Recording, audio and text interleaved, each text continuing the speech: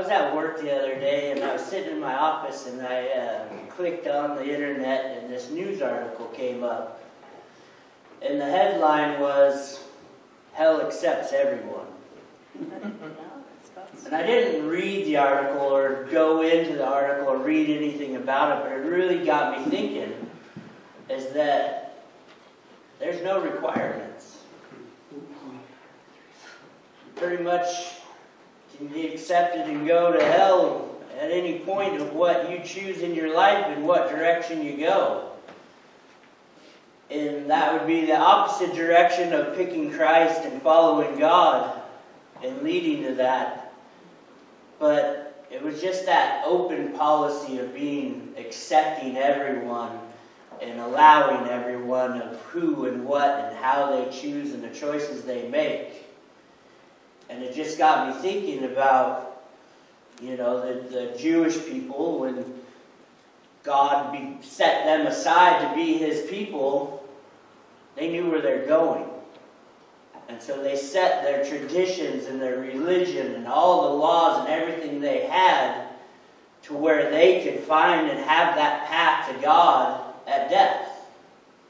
And know that their life was set to be with God afterwards.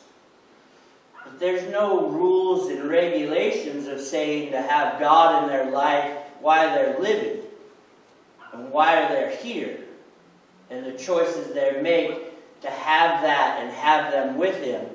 And we know that in the temple you had to be free of sin and cleansed in the Holy of Holies, and they even tied a rope on the guy's leg so that way if he went in there in the presence of God and wasn't without sin, they could pull him back out because he would die. But everything in their life was moving forward to being with God after they had died and being in heaven. And I think a lot of people in our world look at that and look at that sense of what religion is and about hell and heaven.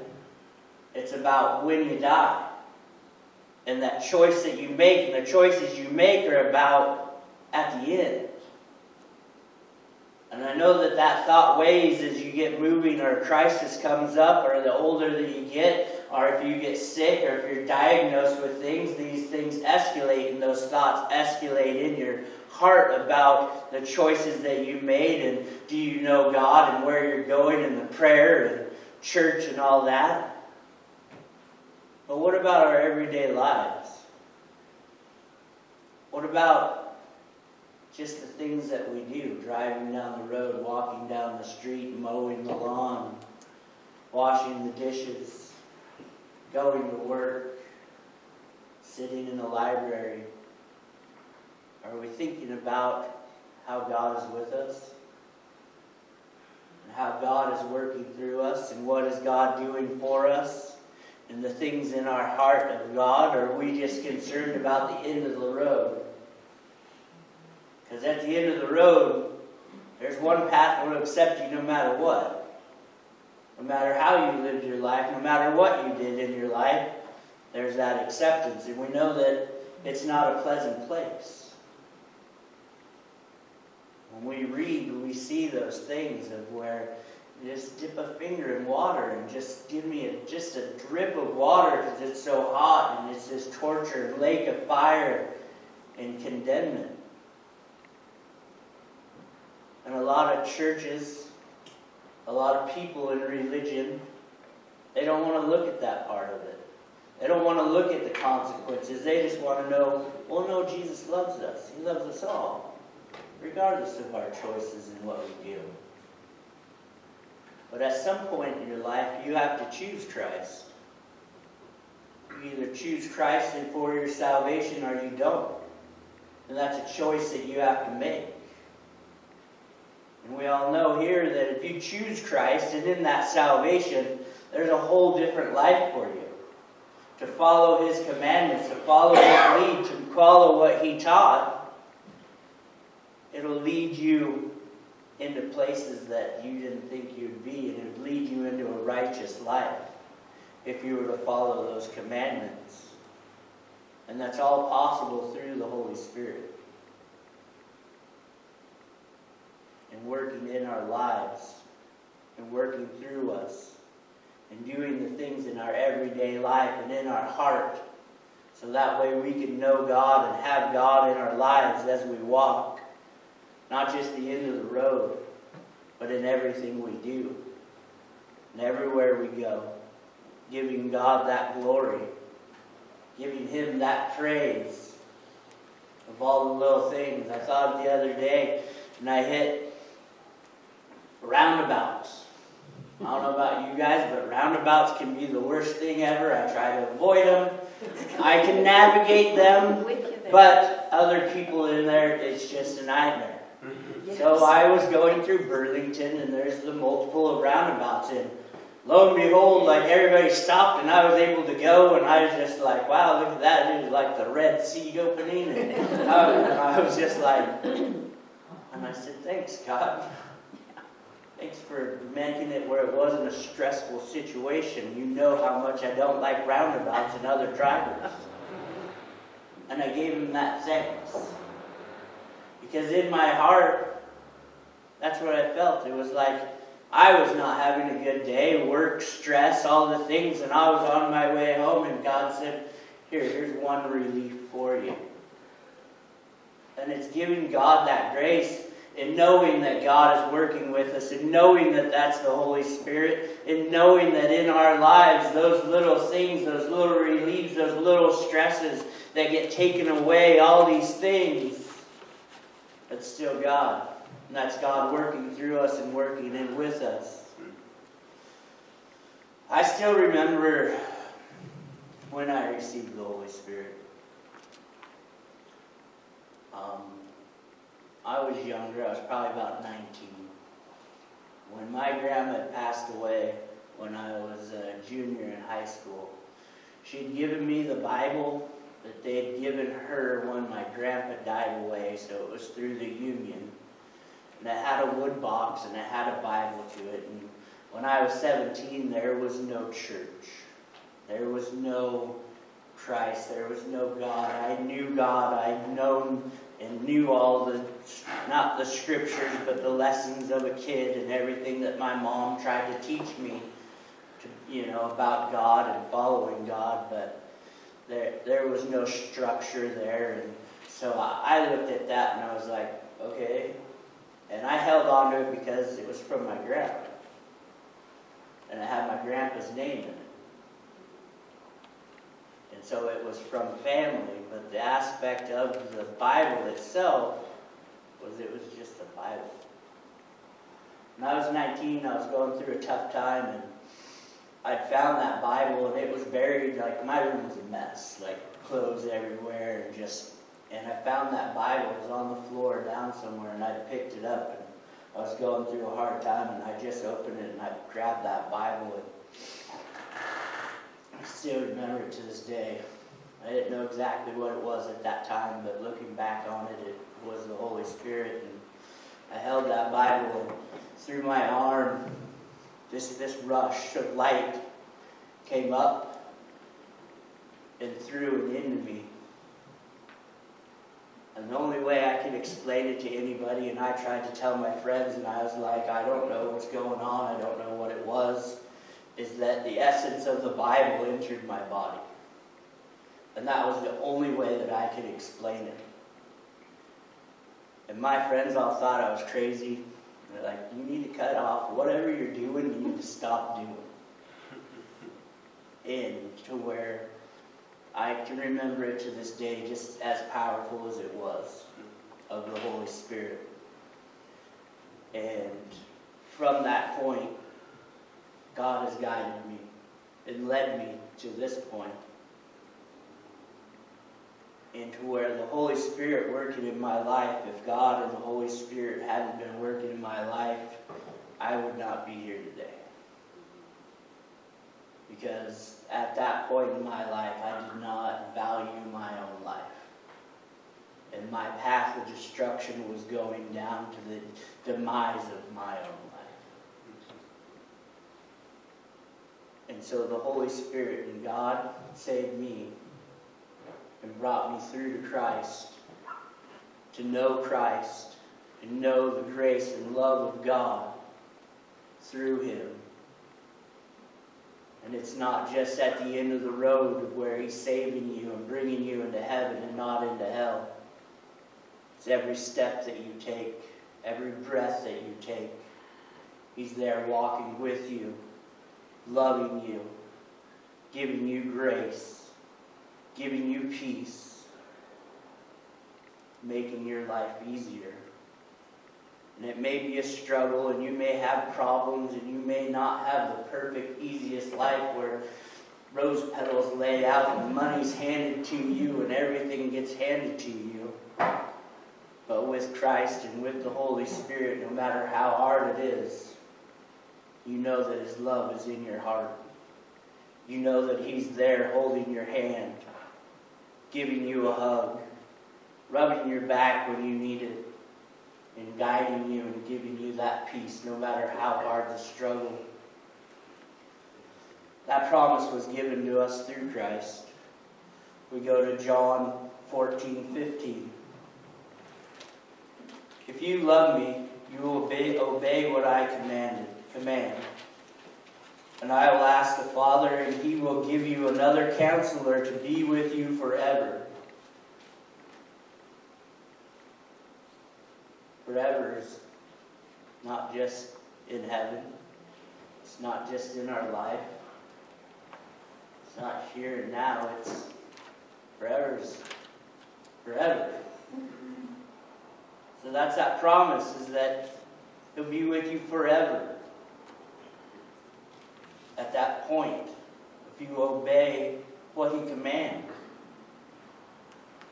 We know that Jesus was asked what the greatest commandment was, and he was to love God with all your heart and all your soul. And the other is to love your neighbor. And the rest of the laws and prophecies are held together by that. We follow that basic command in our lives to love God and to love each other. All the other stuff falls into place.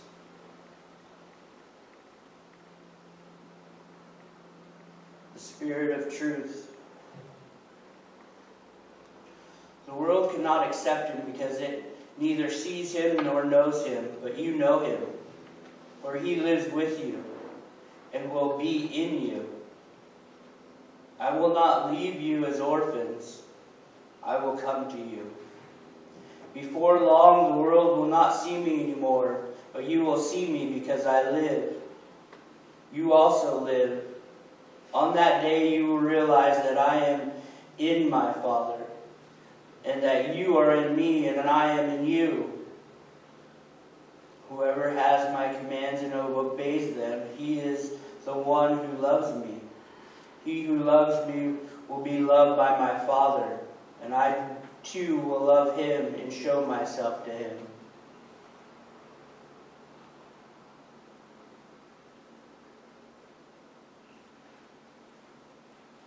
We're all with Jesus, because he's in our hearts. And he's with the Father, and the Holy Spirit is with us. And we're all connected and locked together, living our lives as he guides us through what he wants us to do and his will and the things that we need to be doing for him and giving him the glory. I like the part of where it says the Spirit of truth. One of those things, if you ever have questions or doubts or worries or concerns, turn to the Holy Spirit, because that's the Spirit of truth. That truth in your heart of that love, that grace, that mercy that's given to us by our faith in Christ. We know God, and God knows us. We continue to walk that life, not so we can just get into heaven and not end up in hell, so we can feel that love did all those things so we could know His love. Everything that Christ did in His life, everything that God's done that's spoken through the Bible, and all the prophecies and all the speaking and teaching and all the things that have been done, is so that we can know His love for us. Because He doesn't want us to go to hell. He doesn't want us to burn in eternity. He doesn't want us to be miserable and hopeless and feel lost here. He wants us to know His love while we're alive. So that way when we join Him, we know who He is. By His love. When we get in His presence, we're going to know Him. Surely by the love that we feel in our lives through Him and through the Holy Spirit. Like Brody said, salvation of Christ is the Bible. Because that's what God wants. He wants us to be in Him and with Him and walk with Him and know Him and have Him in our hearts and have Him in our lives and to guide us and love us and care for us. So that way all of our burdens just wash away. All of our troubles just seem just small and worthless. Because with Him, they are. Through Him, there's nothing more that we have to worry about. There's nothing more that we have to be concerned about. We're the ones that get in the way and the ones that worry and are concerned and do these things. And He brings us back around and says, you don't have to. I got you. All you have to do is love me. So you can feel my love. And have that relationship. In knowing the Holy Spirit. And a lot of the things that we do is personal. I can't tell you how your relationship with God is. I can't tell you what your walk with God is, or what God wants from you, or what your purpose is with God. All I can say is He wants to love you. He wants to show His love. He wants to give His love. And He wants you to love Him back. And I know I've said it before, but you've seen the people out there that have had the worst life and they're down on their luck and sick and diseased and all that, but know Christ and have the Holy Spirit, and they say, oh, I'm blessed. And you're like, are you kidding me? You're blessed? Then what am I? I must be on the top of the hill, on top of the mountain, because you're having all these problems that I don't have. That person knows God and has the Holy Spirit, and regardless of how bad it is and what happens, they're always going to be blessed. They're always going to feel loved. They're always going to have that in their heart, and they can't take that away. Nothing can take that away. So when we're sitting there and we don't have those problems, we don't have those issues, we also are blessed. But to look at the little things and know that God's there and the Holy Spirit's still guiding you. All green lights, thank you, God. I didn't need that stress today. You know, we've talked about the Holy Spirit working in this church plenty of times, of where people have asked for requests of donations for different projects, different missionaries, and different things, and we got a check for almost right down to the penny. The Holy Spirit is alive, working in this world. We may not see it as clearly as we'd like to because of all the things that are going on in the news and the news articles, and hell, that's everybody in. Where's the news article saying the Holy Spirit's alive, working, and wants to love you? That doesn't sell. we see all these bad things, and all these bad things are pumped into our lives, and it seems to be spiraling out of control and getting worse and worse. A lot of people have thrown up their hands of, what do? Turn to the Holy Spirit. We turn to God, we turn to Christ, we share that message. We fill our hearts with that love, with that joy, with that grace, with that mercy. And we pour it out on everybody we meet, everybody we see, everybody we interact with. We bring that love, that grace, that mercy to the world. That's what God wants. He doesn't want us to wait to heaven to make that decision. He wants us to do it now. That way we can bring others with us. All those people out there that are living in that dire and are living in that don't have that peace and that love and that rest. He wants us to gather them. He wants us to bring them in by the lives that we live, by having the relationship with Christ, with having the relationship with the Holy Spirit, by receiving it. If I would have taken that Bible and picked it up and received the Holy Spirit and let the Holy Spirit into my life and enter my life and do nothing with it, would have been the worst thing that I could have ever done. And not share that message, and share that love that He's given me. And I would have considered myself to be a heathen at the point that I received the Holy Spirit. And He still loved me. He still loved me enough to save me. And all my choices and all my decisions that I was making were wrong. And I had chosen and already accepted my fate because hell was open. And the things that I did was where I was going. And I already had chosen and I already had decided that that's where I was going to end up. There was no heaven for me. Not at 19, for the things that I had done, for turning away from God. And He said, I still love you. I'm still going to save you. I'm still bringing you back in. I don't care how far you've gone or what you think. I'm in control here. And when He asked me to serve, and He brought me to this place and brought me into my service of Christ, I received that light and I received that service. And I gave back. And I continue to give back, and I continue to live my life that way.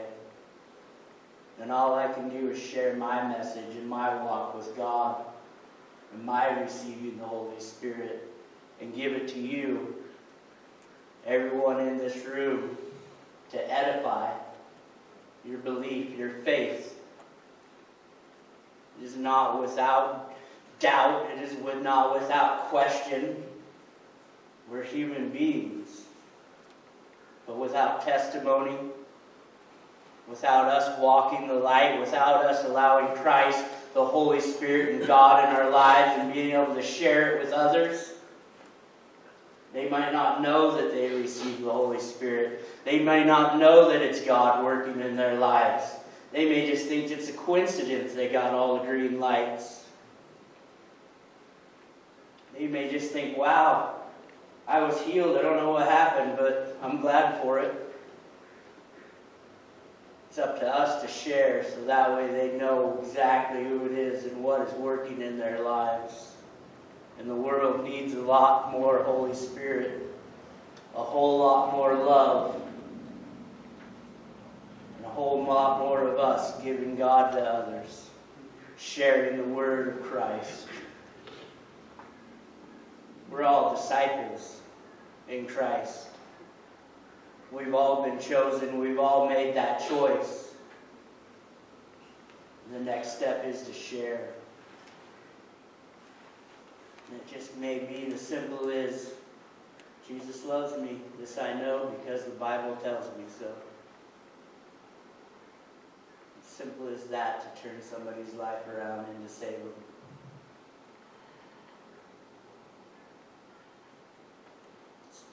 It's a hard walk to walk in Christ in this world. I think someone said it best. Said it's like swimming upstream. Once you make that decision, it seems like you are swimming the opposite direction that everybody else is going. But that's the direction that God wants you to go. And if you don't feel God's love, if you don't feel the Holy Spirit, if you don't have that in your life, in your daily walk, continue to pray. Continue to show up. Continue to learn, continue to read, continue to turn to Him, because He'll show up and He'll guide you, and He'll show you where to go and what to do and how to help and where to serve and who needs a smile and who needs a hug and who just needs someone to listen to Him. We just have to get out of our own ways and let Him work.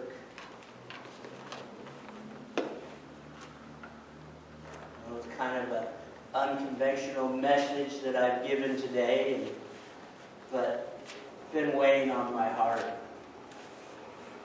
It's a lot of stress that I have to go through and a lot of things that weigh me down and just kind of keep piling on, and it almost feels like you just weight of the world on your shoulders, and I have to learn also to just give it to God. He's in control. He's got the power, and to give Him the glory and the grace and the love, and just allow Him to work through my life. We're just all truly blessed each and every day. We're all in this room because we've been blessed by God. We're all in this room because we know Christ's love. We're all in this room because the Holy Spirit is guiding us here. So we need to continue to work by loving one another and loving everyone out there. Sometimes that's a struggle as well. Will you pray with me? Lord, just thank you. Thank you for giving me the courage to come up here today and share my story and share your word, and to express your love that I feel. Thank you for this body of believers and people in this room, and the love that they have for you. And just being able to be in this room with them, knowing the Holy Spirit's working in their lives. Just give them the strength to go out in this world and spread your word, and share your love, and to overcome the hate and chaos that's been created by Satan, guiding everyone to hell. Give us the strength to overcome, to swim upstream, so that way we can spread your word and bring everybody with us. Bring them into you, and into your love, and into your grace, and into your mercy. In Jesus' name, amen.